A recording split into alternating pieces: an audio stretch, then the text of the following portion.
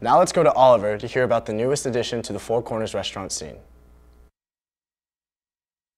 Tropical Smoothie Cafe has replaced Hoover Fisher Florist after a year of vacancy.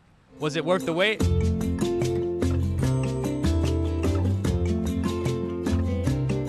White cat music.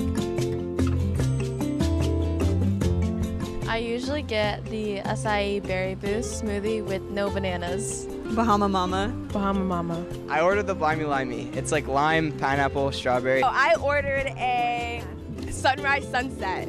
I think Tropical Smoothie Cafe is too expensive, but their smoothies taste really good. It's a little expensive. I think it's an excellent business. Yeah, we love it. It's pretty good, pretty healthy. I like it. And I love the sizes for the price. It's just something nice to have during this weather.